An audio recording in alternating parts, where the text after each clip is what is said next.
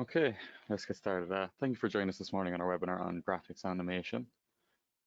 It's roughly a 20-minute presentation, and then we'll go into questions and answers. If you have any questions at any point, feel free to put them into the window on your screen, and we will get them at the end. Okay, we'll get started. Welcome to today's tutorial. Let's get started. Let's have a look at our agenda for today. We'll start by discussing the Horner OCS graphics specifications. We'll talk about importing graphics, and we'll discuss the static bitmap object. We'll show you how to use the symbol library, and we'll show you the animation object. There will be demonstrations throughout, and as always, we'll finish with a live Q&A session. We'll start by talking about the OCS graphics specifications. In order to make your OCS look great, you'll need to know some specifications first. You need to know the resolution and aspect ratio of the unit that you're using. You need to know the color depth, which is how many colors that the OCS displays. You need to know the file format, whether it's bitmaps, JPEGs, or SVGs. Now we'll go through some of our product specifications. We'll start with our entry-level products that have monochrome screens. The X2 and the XLE can display monochrome graphics on their 2-inch displays with 128 by 64 pixel resolution. The XLT can also display monochrome graphics on its slightly bigger display with 160 by 128 pixel resolution. Our other products in the Micro OCS series have full color screens that are bigger with more resolution. They support 15-bit color, which gives you vivid and detailed graphics. The resolutions and aspect ratios vary from product to product. With the XL series, the aspect ratios are more consistent. All of these units support 15-bit color depth, with the XL Plus 15-inch also supporting over 16 million colors. It's important to check your product specifications before designing graphics for your controller. Cscape currently supports the use of bitmaps, JPEGs, and SVGs, which work with all of our products. To start developing graphics in Cscape, you need to open the Cscape graphics editor. There are 30 objects that you can use to build your screens, including switches, graphs, and gauges. We'll be discussing the static bitmap object. This is an object that you can use to import your own graphics or artwork into a screen on the OCS. You can use this object by clicking on its icon and dragging it to size on your screen. Once it's been placed, you can double-click on the object to view the static bitmap properties. The first step is selecting which graphic you want to use. You can select JPEGs, bitmaps, and SVG files. When you click on one of the buttons, you'll see a dialog box to select the file that you want to import. If you're using the symbol library, then you can pick your image from the symbol library, which we'll talk about in more detail later. Once you've selected your graphic, there are some configuration options you can use. The Scale to Fit checkbox will automatically scale your graphic to match the size of the box drawn. It is very useful, but you will get better results scaling the image yourself before you bring it into Cscape. There is also the number of colors drop-down. You want to match the number of colors here to the number of colors in the image that you're bringing in. If your program isn't low on graphic space, we recommend picking larger numbers for the best result. We also have transparency configuration. We don't currently support file formats with built-in transparency. However, you can check a checkbox in Cscape to treat the background of your image as transparent. Cscape will estimate what should be transparent based on the image and implement it for you. Depending on how many colors are in your graphic, you may need to adjust your sensitivity slider to get the best result. Here are some things you can do to get the best quality for your graphics. Firstly, you should use an independent graphics editor for scaling the image to the size you need. Don't scale the object in Cscape, you should do this before importing the image. You should also use that program to adjust the number of colors to 16 bits, which is all the OCS can display. If you use bitmap format, then Cscape won't have to perform any graphic conversion on the file. This will display your graphic as accurately as possible. Now we'll demonstrate importing graphics in Cscape. I've developed a simple demo program here. I want to import my company logo and place it on the main screen. We're working with an EXLW, which I'll switch to now. This is my main screen. Instead of this being plain text, we'll place the Horner Automation logo here. Now we'll go back to my computer. Before we dive into Cscape, we'll look at the graphic file that we want to import. So here we have a high-resolution JPEG of our company logo. We want to make sure it will look great on the unit. Let's right-click the image and select Properties. Let's look at the resolution of this file. I'll go to the details. As you can see, it's 2134 by 525 pixels. I've got an EXL6 which uses 800 by 480 resolution, so I'm going to need to scale this image down significantly. It's also using 24-bit color. If I don't manually convert from 24-bit to 16-bit, then Cscape will have to do that for me. So let's edit this file before we bring it into Cscape. I'll right-click here on the file, and I will select Edit with Paint 3D. Paint 3D is a free basic editor that's included with Windows 10. I'm just going to use Paint 3D to rescale this image. I'm going to go to the Canvas section here. I'll make sure my aspect ratio is locked, and Resize Image with Canvases is checked. And then I'm going to change the resolution of the image. I've got 800 pixels wide to work with, so let's say I want to make this graphic 720 pixels. And you can see it's rescaled the graphic, so it's done all of the graphics estimations. Now I'm going to save this file, so I'll go to Menu here, I'll hit Save As, and I'll save as an image. I can select some different formats. I'm going to use bitmap format as it works best with Cscape. I'll name it EXLW and then I'll hit Save. I didn't have the option to change the color depth from 24-bit color to 16-bit color, but Cscape can deal with that. I would normally use Adobe Photoshop, which gives you this option, but I wanted to demonstrate this with Windows free photo editing software instead of a paid program. So let's go into Cscape. When we're editing graphics, we need to go to the View and Edit Screen area in Cscape. I'll maximize my screen. We'll get rid of this text on screen. I'm going to go to the static bitmap object, and I'll click and drag it to around the size I want. It doesn't have to be exact. I'll double click on the object. Now I'm going to uncheck Scale to Fit, so the graphic will be in its native resolution.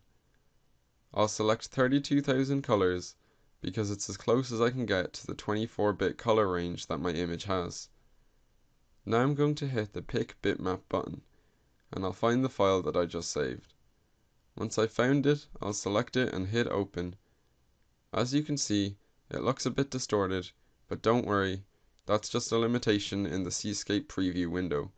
It's going to look perfect when we hit OK. It looks like it's been imported pretty well. Let's say I want to make it transparent. So I'll double click on the object again, and then I'm going to click Treat Background as Transparent. This turns out really well because none of the colors in the graphic are close to white, which is the background color being removed. So I don't need to mess with the sensitivity slider at all. If the background was blue instead of white, I would either need to change the color of the background before I brought the file into Cscape, or I'd play with this sensitivity slider until it looked right. I'll hit OK, and now as we can see, the background is transparent. We'll download this to the EXLW that I've connected here, so I'll hit Download. We'll show our overhead camera after the download has finished. So here is our OCS. The download is completed, and as you can see, the logo looks exactly how I wanted it to. I've got good detail in the logo, and it's not distorted. So that's how to bring an image into an OCS through the static bitmap object. Now we'll discuss the Cscape Symbol Library. This is an optional package that is developed by a third-party company which contains over 4,000 professionally drawn objects of an industrial theme. All these objects are integrated into Cscape and available to use in your project. Cscape with Symbols fully integrates the symbol library with Cscape. Using the symbol library is similar to using a regular static bitmap object, but you must have the symbol version of Cscape installed on your computer before you start. So under the static bitmap object properties, you select Pick Symbol, and after a few seconds, the symbol library will appear. Once it's open, you'll have many categories of symbols. When you select a category, you'll see all the different illustrations and artwork that are associated with that category. You can select the graphic you want, and then change the colors of the foreground and background of the graphic. When you're done editing the graphic, double-click on the item to finish the configuration process. Now we'll discuss how to get the best results with Symbol Library. Because many of these images have lots of shading, we recommend selecting 32,000 for the number of colors. We also don't recommend selecting Scale to Fit. You should allow it to be drawn on your screen in its native size. And then if you need to adjust the size afterwards, you can. Next, if you're using transparency, we recommend setting a background color not used anywhere in your graphic, so that Cscape can easily distinguish the background from the foreground. Now let's demonstrate importing symbols in Cscape. We're in Cscape now. Let's go back to the graphics editor. We'll maximize it again, and we'll go to a pre-configured screen where I'm just doing simple motor control. There's nothing advanced about my example. We're going to focus on bringing in symbols. Instead of just having a color in the background, I want to show a picture of the motor, which we'll find using the symbol library. I'm going to select the static bitmap object. I'll drag it to the appropriate size I need, and then I'll double click on it. I'm going to pick my maximum amount of colors, and I'm not going to scale it to fit initially. Then I'm going to hit Pick Symbol. This is the symbol library. It sometimes takes a few seconds to load. Here are all the different categories. I'm looking for an image of a motor, which I'll find in the motor section here. I found an image I want to use, so I'll select that. But let's say I want a grey colored motor. In the lower right hand side of the dialog, instead of the fill being the original fill, I'm going to select Shaded Fill, and under Fill Color, I'm going to change it to grey. Let's see how that looks. I think it looks good. Now that the motor looks how I want it to, I'll double click on it to finish the configuration. Again, I'm not scaling it, I'm letting it maintain its original aspect ratio. However, I will treat the background as transparent. Let's see how that looks. It looks okay. I can go in under the background color here, and I could make that background color something vastly different from grey, so that when I treat the background as transparent, I can manually select that color to make sure Cscape has an easy time making the background transparent. I'll hit OK here, and now I have the motor in its original aspect ratio and its original size. I can make it a little bigger or smaller at this stage, or I can move some things to make more room for the motor. Okay, let's see how that looks. I'm going to close that and then hit the download button. We'll show how it looks in the overhead view now. I'll navigate to my main motor screen. I think it looks pretty good. Well, what if we want the photo to change depending on what was happening on the machine? Well, we can do that using the animation object. The animation object is an object in the Cscape graphics editor that allows users to display a different graphic at any given time, depending on a variable value. As the variable changes, the image that's displayed also changes. This can be used to illustrate the status of a device or whether an object is in motion. Using it is very similar to using the static bitmap object. You click on the animation object and drag it to the approximate size that you want on the screen. Then you double-click it to access its properties. The first thing you have to do is assign a variable to the object. The OCS will read this variable to determine which graphic it displays. When you assign your variable, you also need to assign how many bits that variable is. You can use bit-type variables for this object. Next, you have to select a frame number, which is the number of graphics associated with that object. The frame number starts at 0, So if you have a simple on-off variable showing two separate images for when your device is on or off, then your frame number will be 0 for the first image and 1 for the second. You can have up to 50 frames associated with the same variable. Once you've selected the frame value, you'll pick the image you're using for that particular frame. You'll then select the file or the symbol that you're using for that frame. Once you've selected your graphic, follow the same rules for configuration that we used for the bitmap. Once you've finished configuring your first frame, frame number 0, then you'll configure your other frames. To do this, you just select the next frame number and repeat all of the previous steps. There's also a touch selection available with the animation object. If the touch option is selected and the operator presses that object on the screen, then the action of the operator pressing the object will cause the frame to change. Now we'll demonstrate the animation object in Cscape. So we're back in Cscape. The first thing we'll do for my motor is make the motor change appearance when the motors are running. This is just a simple start-stop circuit that controls my motor running. Let's go to our user interface through our graphics editor, and we'll navigate to the motor control screen. Instead of using just a static bitmap, let's draw a new animated object on the screen. We'll drag and drop it to its approximate size, and then double-click to access its properties. I have to assign a variable to it. I'm going to select the motor run variable, which is a 1-bit variable.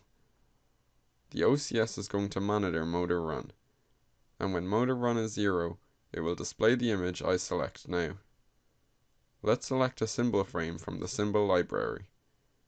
The motor is still displayed, but when the motor is off, I don't want it to be green. Let's change our shading from green to grey. Alright, now that I'm done, I'll double click here. We won't select scale to fit.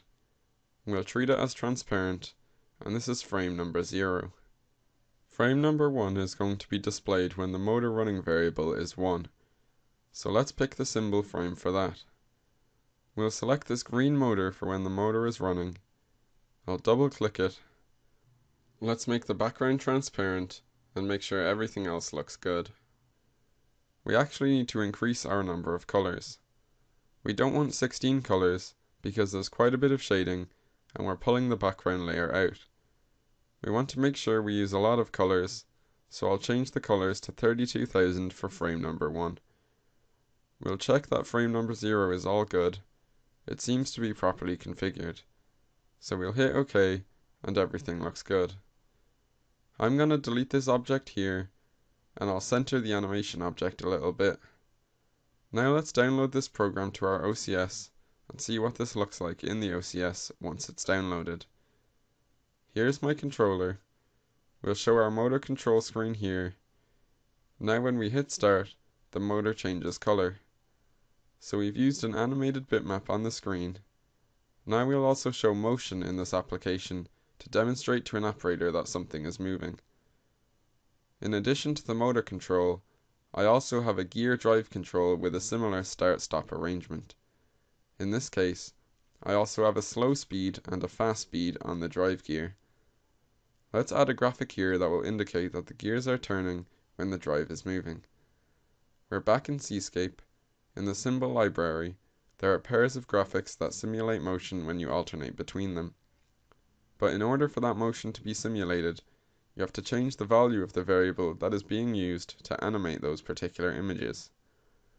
What I've done here in this logic is whenever the motor is actually running, if the speed is set to fast, this bit will turn on and off every 100 milliseconds.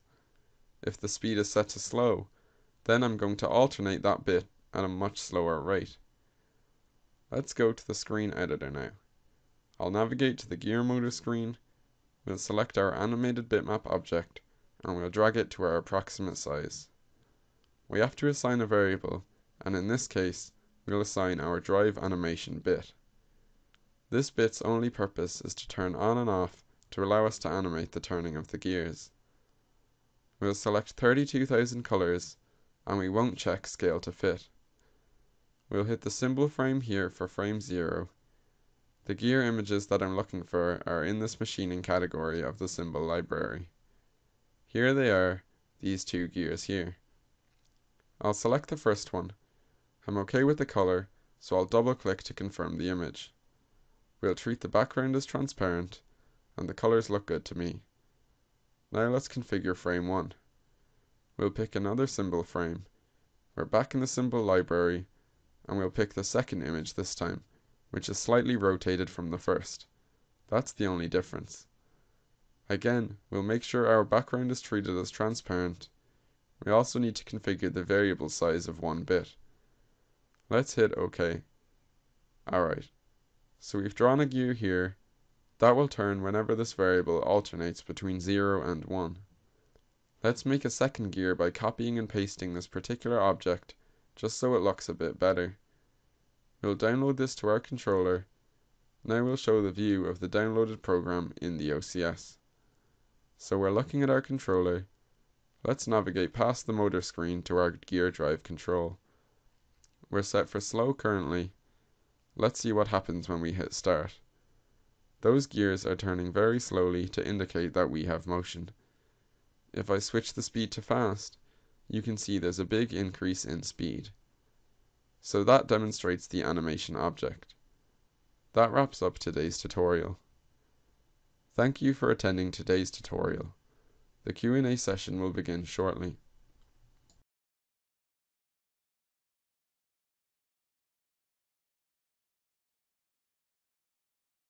Okay. I'm not seeing anything in just yet. So as usual, I will take you to my screen, which hopefully you can all see now.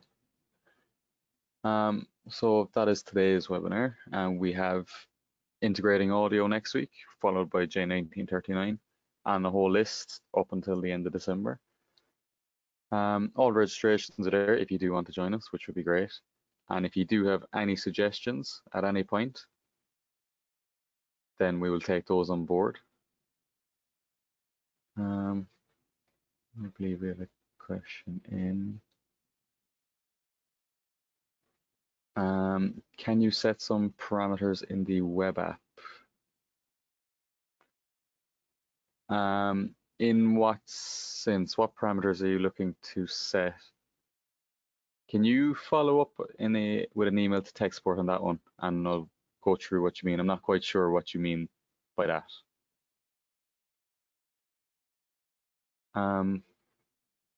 Okay, other than that, thank you all for joining us this morning.